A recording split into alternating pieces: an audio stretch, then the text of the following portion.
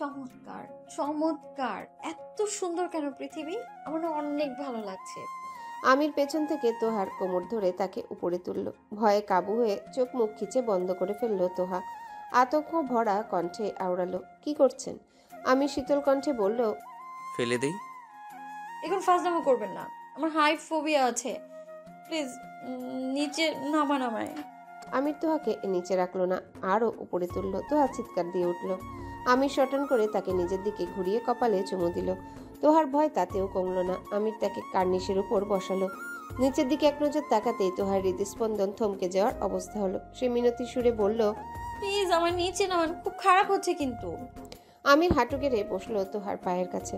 তার কম্পিত বাম হাতটা ধরল। ভয়ে তার আঙ্গুলগুলো কাঁপছে। আমির মুচকি হেসে তোহার হাতে চুমু দিল। তোহা চোখ খুলতেই দেখতে পেল অন্ধকারে চকচক করছে তার অনামিকা আঙ্গুল।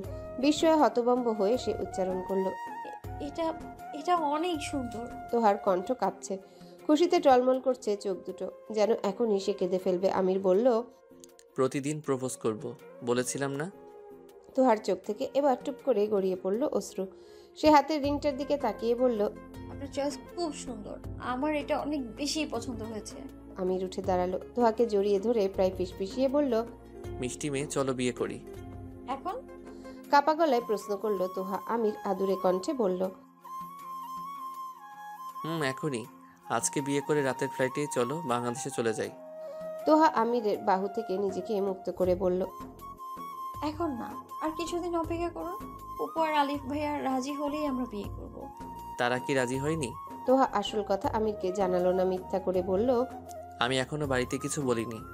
আগে বলি, আমার ধারণা রাজি হবে। এখন তারা ছাড়া আমার কে আছে বলুন? খারাপ সময় তারা আমাকে আশ্রয় দিয়েছে। যদি তাদের অনুমতি ছাড়া বিয়ে করি তাহলে বেইমানি হবে। আমির বলল, ঠিক আছে, তুমি সময় নাও, আমি অপেক্ষা করব। এবার নামান, আমাকে ভয় লাগছে। আমির তোহার হাত দুটো নিজের কাঁধের উপর রাখলো। তার কাঁধে ভর দিয়ে তোহা নিচে নেমে গেল। হাঁপাতে হাঁপাতে বলল, আমি ভেবেছিলাম কালকের দিনটাই আমার জীবনের সবচেয়ে সুন্দর দিন, কিন্তু আজকের দিনটা আরো সুন্দর। আমির বলল, আগামীকালটা হবে আরও সুন্দর। তোহা লাজুক কণ্ঠে উচ্চারণ করলো। আপনি সাথে থাকলে প্রতিটা দিন হবে আগের দিনের চেয়েও সুন্দর। তারপর সে গভীর আবেগ নিয়ে আমিরের ঠোঁটে চুমু দিতে উদ্যত হলো। তোহার সুবিধার জন্য আমির সামান্য নিচু হলো। চারিদিকে সনসনে বাতাস। সূর্য ডুবে গেছে। প্রকৃতি অন্ধকারে আচ্ছন্ন হয়ে আসছে। সে এক মনোমুগ্ধকর দৃশ্য। একজোড়া মানব মানবী তখন তাদের জীবনের শ্রেষ্ঠ মুহূর্ত উপভোগ করছে। আলিফ আধ ঘন্টা ধরে অপেক্ষমান। একটু আগে আফসান এসে জানালো, আর মাত্র 5 মিনিট অপেক্ষা করুন, স্যার আসছেন। আলিফ ঘড়ি দেখল, 7 মিনিট হয়ে গেছে। এখনো আমিরের আসার নামগন্ধ নেই। সে বাড়িতে ফোন করে জানতে পেরেছে তোহাও নাকি এখনো বাড়ি ফিরেনি। অর্থাৎ সহজেই ধারণা করা যায় যে তারা দুজন একসাথে আছে। আলিফ বুঝতে পারল না সারাদিন ধরে তারা একসাথে করছেটা কি। আমির এলো আরও 15 মিনিট পর। তোহাকে বাড়িতে ড্রপ করে সে একটা সুপার শপে গিয়েছিল। সেখান থেকে কিছু প্রয়োজনীয় কেনাকাটা সেরে হোটেলে এসেছে। আলিফকে লিভিং রুমে অপেক্ষা করতে দেখে সে সর্বপ্রথম সেখানে গেল। সোফায় বসতে বসতে আন্তরিক ভঙ্গিতে বলল, ওয়েলকাম আলিফ সাহেব, কেমন আছেন? আলিফ ভদ্রতার খাতিরে হাসলো। আমিরের সাথে হ্যান্ডশেক করে বলল, ভালো আছি। আমার অফিস এই কাছেই। শুনলাম আপনি নাকি এই হোটেলে উঠেছেন, তাই ভাবলাম একটু দেখা করে যাই। ভালো করেছেন। আপনি কতক্ষণ ধরে বসে আছেন? ওরা আপনাকে চা কফি কিছু দিয়েছে? না, আমি আসলে কিছু খাবো না, এমনি আপনার সঙ্গে দেখা করতে এসেছি। জরুরি একটা বিষয়ে কথা ছিল। তাই? ঠিক আছে, বলুন। আলিফ কিভাবে শুরু করবে তা বুঝতে পারল না। আমির আসার সাথে সাথেই তার খুব ইতস্তত বোধ হচ্ছে, অথচ এমন হওয়ার কথা নয়। সে যেই উদ্দেশ্য নিয়ে এখানে এসেছে সেটা সফল করতেই হবে। একটু আমতা আমতা করে বলল, তোহার সাথে আপনার সম্পর্কের ব্যাপারে আমরা কালই জানতে পেরেছি।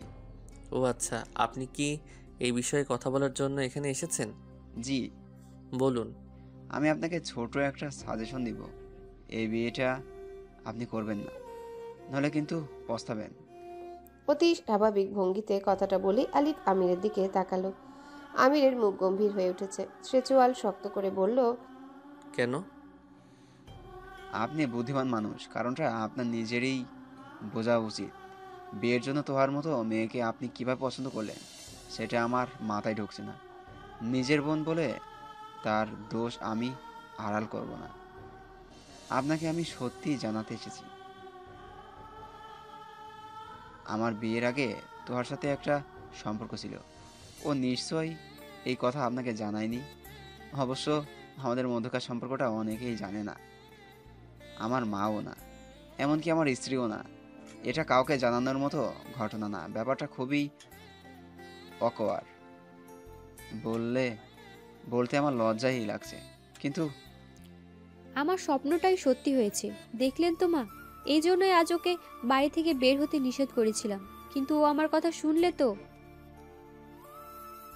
তোহা বিচলিত ভঙ্গিতে বলল, আমাকে আগে জানালে না কেন? তাহলে আমি ভাইয়ার অফিসে গিয়ে একবার খোঁজ নিতে পারতাম। কথা উদ্গ্রীব হয়ে বলল, এখন পারবে না। ভাবি তুমি টেনশন করো না, আমি দেখছি। তোহা তার ঘরে এসে আমিরকে ফোন করলো। আমির তখন আলিফের আঘাতকৃত গালে বরফ ডলে দিচ্ছে। জায়গাটা অনেক ফুলে গেছে, দেখতে কেমন বাজে লাগছে। অন্য দিক থেকে আফসান তার মাথায় পিস্তল ঠেকিয়ে রেখেছে। নিঃশ্বাস আটকে রোবটের মতো বসে রয়েছে আলিফ। সে এখন জীবন মরণের সন্ধিক্ষণে আছে, অনবরত লা ইলাহা ইল্লাল্লাহু পড়ার চেষ্টা করছে। আমির তাকে চর মেরে আবারও গালে বরফ ডলে দিচ্ছে, মাথায় পিস্তলও তাক করে রেখেছে। এসবের মানে কি? আলিফ বুঝতে পারছে না আমিরের উদ্দেশ্য। ভয়ে তার আত্মা নিভু নিভু করছে। আমির অন্য হাতে ফোন রিসিভ করে বলল, হ্যালো সুইটহার্ট। তোহা অস্থির চিত্তে বলল, আলিফ ভাইয়া এখনো বাড়ি ফেরেনি, বাসা সবাই খুব টেনশন করছে। কি করি বলুন তো? আপনাকে একবার আসতে পারবেন আপনি? আমি আপনাকে নিয়ে আলিফ ভাইয়ার অফিসে যাব। কি বলো? আচ্ছা আমি এখনই আসছি, তুমি টেনশন করো না। আমির তার কণ্ঠে কৃত্রিম দুশ্চিন্তার ভাব ফুটিয়ে তোলার চেষ্টা করলো। তোহা বলল, থ্যাংক ইউ, ফার্স্ট আসুন। এই তো জাস্ট 5 মিনিটসে বের হচ্ছি আমি। ফোন রেখে আমির আফসানকে আদেশ করলো, একে পানিতে চুবিয়ে রাখবে, আমি না আসা পর্যন্ত ছাড়বে না। Okay sir. আলিফ করুণ গলায় বলল, প্লিজ আমাকে ছেড়ে দিন, প্লিজ। কে শুনে কার কথা? একজন বালতি ভরা ঠান্ডা পানি নিয়ে এলো। আফসান ঘাট ধরে সত্যি সত্যি আলিফকে পানিতে চুবানো শুরু করলো। প্রত্যেকবার আলিফের নিঃশ্বাস আটকে আসে, মনে হয় সে এখনই মরে যাবে। ঠিক সেই মুহূর্তে তাকে ওঠানো হয়, কয়েকবার প্রাণপণে নিঃশ্বাস নেওয়ার সুযোগ দিয়ে তাকে পুনরায় চুবানো হয়। এমন ভয়ঙ্কর অত্যাচারের মানে কি? প্রায় 2 ঘন্টা ধরে আলিফকে খোঁজা হচ্ছে। অফিস থেকে সে বের হয়েছিল সন্ধ্যা নামার আগে, কোনো বন্ধুর বাড়িতেও যায়নি।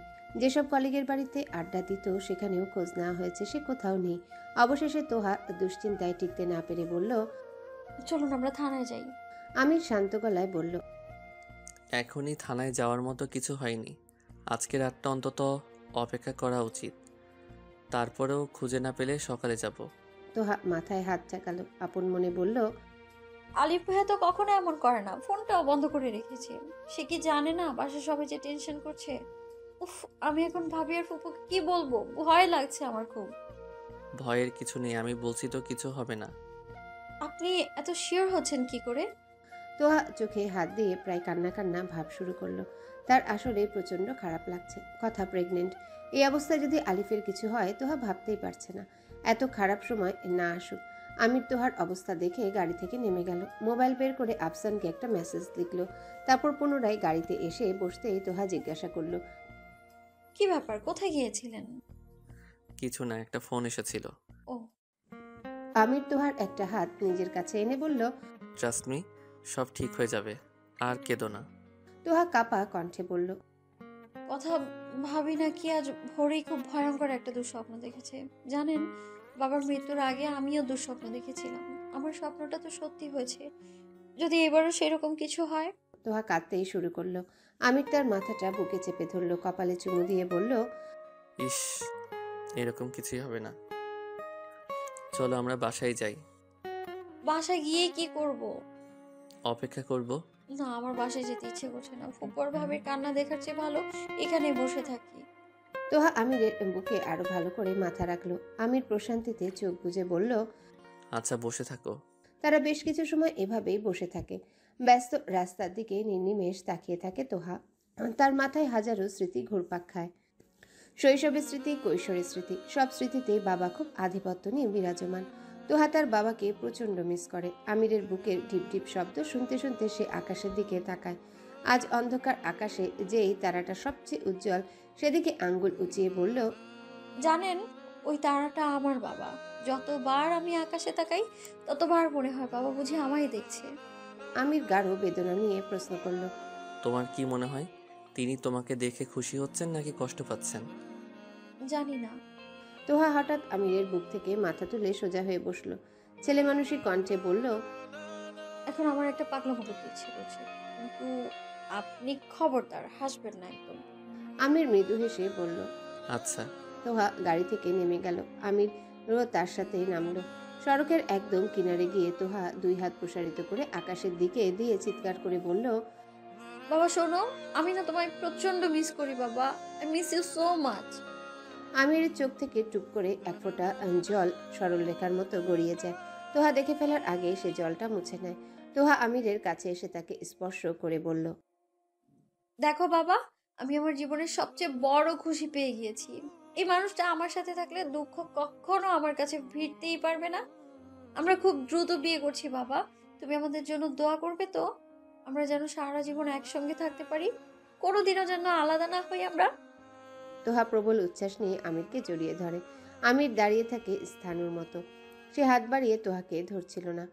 তাই তোহা তার হাত দুটো নিয়ে নিজেই নিজের পিঠের উপর রাখলো আর ফিসফিস করে বলল, আই লাভ ইউ। তোহার মুখে আনন্দের হাসি লেগে আছে, অথচ আমিরের চেহারা গম্ভীর। সে মনে মনে বলল, মায়াবতী, আই এম সরি, আমাকে ক্ষমা করে দাও। আলিফ বাড়ি ফিরেছে আহত অবস্থায়। তার গালে, চোখের কোণে, ঠোঁটে আঘাতের চিহ্ন। মোবাইল ফোন, টাকা পয়সা সবকিছু রেখে দেওয়া হয়েছে, যেন পুরো ব্যাপারটাকে একটা দুর্ঘটনা মনে হয়। সে এসেছে 20 মিনিট হবে। কথার কান্না এখনো থামেনি।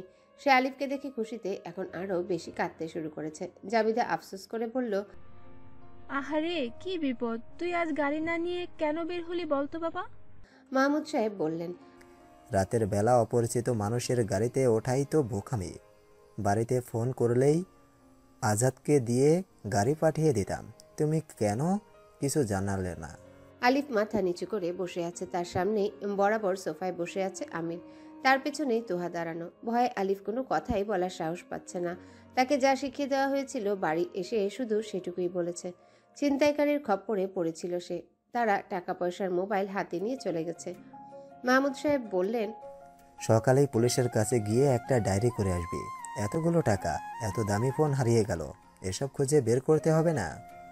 আলিফ বিরক্ত কণ্ঠে উচ্চারণ করল, জীবন নিয়ে যে ফিরেছি এটাই বেশি বাবা। ফোন, টাকা পয়সা দিয়ে আমি কি করব? জাবিদা ছেলের সঙ্গে একমত হয়ে বলল, হ্যাঁ সেটাই, ছেলে যে আমার ঘরে ফিরেছে এটাই বড় পাওয়া। ইস, একটা বিপদ গেল। কথা কান্নামাখা কণ্ঠে বলল, এখন থেকে তুমি গাড়ি ছাড়া কোথাও বের হবে না, সব সময় বডিগার্ড সঙ্গে রাখবে, যেখানেই যাবে আজাদকে সাথে নিয়ে যাবে। আমি আজাদকে নিয়ে বাইরে বাইরে ঘুরলে বাড়িতে তোমাদের দেখবে কে? আমাদের এত দেখে রাখার কিছুই নেই, প্রয়োজনে নতুন দারোয়ান রাখবে, তোমার সেফটি সবার আগে। আজকে যদি কিছু হয়ে যেত? তোহা মলিন মুখে বলল, সেটাই ভাইয়া, ভাবি ঠিক কথাই বলেছে। তুমি আজাদ ভাইকে সঙ্গে নিয়ে বের হবে এখন থেকে। আমির এতক্ষণে উঠে দাঁড়ালো। আলিফের দিকে চেয়ে শীতল হাসি দিয়ে বলল, আসছি আলিফ সাহেব, এখন থেকে একটু সাবধানে চলাফেরা করবেন, বলা তো যায় না এরকম বিপদ আবার হতে পারে। আমির সরাসরি হুমকি দিচ্ছে যেন। আলিফের গলা শুকিয়ে এলো। সে ধীর গতিতে মাথা নাড়ল। জাবিদা বলল, আজ রাতে থেকে যাও বাবা, তুমি কত কষ্ট করেছো। না আন্টি, আজ থাকতে পারবো না, আরেকদিন আসবো। অবশ্যই এসো কিন্তু। আচ্ছা। তোহা বলল, আমি আপনাকে এগিয়ে দিচ্ছি। ওদের বিয়েটা মনে হয় এবার দিয়ে দেওয়া উচিত, তাই না মা? জাবিদা এই কথা শুনে বিস্মিত হয়ে তাকালো। মানে কাদের কথা বলছিস? তো আর আমির সাহেব, মানে ওরা তো একজন আরেকজনকে পছন্দ করেই ফেলেছে, আমরা আর বাগড়া দিয়ে কি করব? কথা স্বামীর সাথে সুর মিলিয়ে বলল, হ্যাঁ সেটাই, আমিও আজ সকালে মাকে ওই কথা বলেছিলাম। জাবিদা হতবাক কণ্ঠে জানতে চাইল, তোর হঠাৎ কি হয়েছে? আর সকালেই না তুই বললি এই বিয়েতে কোনোভাবেই মত দিবি না। হ্যাঁ বলেছিলাম, কিন্তু এখন আমার মনে হচ্ছে বিয়েটা হয়ে যাওয়াই মঙ্গল। বিয়ে হয়ে যাওয়া মঙ্গল কেন? মাহমুদ সাহেব বললেন, ঠিক আছে, এমনিতেও মেয়েটা এখানে এসে বাড়তি ঝামেলা করছে, তার একটা বিয়ে দিতে পারলেই বরং বাঁচি আমরা। তাছাড়া অনাথ মেয়েকে কে বিয়ে করবে? এমন ছেলেও যে বিয়ে করতে চাইছে সেটাই অনেক। জাবেদ আর কিছু বলার মতো খুঁজে পেল না। বিপদের সময় ডাকার সঙ্গে সঙ্গে আমির চলে এসেছে। সব দিক দিয়ে ছেলেটা ভালো, শুধু আগে একবার বিয়ে হয়েছিল, এটা একটা সমস্যা। তাছাড়া তোহারও তো বাবা মা কেউ নেই, সহজে অনাথ মেয়েকে কেউ বিয়ে করতে চায় না। ভেবে দেখতে গেলে তারা একে অপরের জন্য ঠিকই আছে। তোহাও যেহেতু আমিরকে এত পছন্দ করে, আবিদা নিজের মনকে মানিয়ে নিল। হোক তবে বিয়েটা, ভাগ্যে থাকলে কত কিছুই তো হয়। তোহা মিষ্টি করে হেসে বলল। আজকে সারাদিনের জন্য অনেক থ্যাঙ্কস আপনাকে। আমির দুষ্টু গলায় বলল। শুধু থ্যাঙ্কস? তোহা হেসে ফেলল, লজ্জায় আড়ষ্ট হয়ে বলল। তাহলে কি চান? আমির তোহাকে হাত ধরে টেনে কাছে আনলো। চুমু দিতে নিলেই কোথা থেকে যেন একটা বিকট শব্দে বাঁশি বেজে উঠল। ভয়ে ছিটকে সরে গেল তোহা। আমির দেখলো মেন গেটে দাঁড়িয়ে আজাদ বাঁশি বাজাচ্ছে। সে ক্ষিপ্ত কণ্ঠে বলল।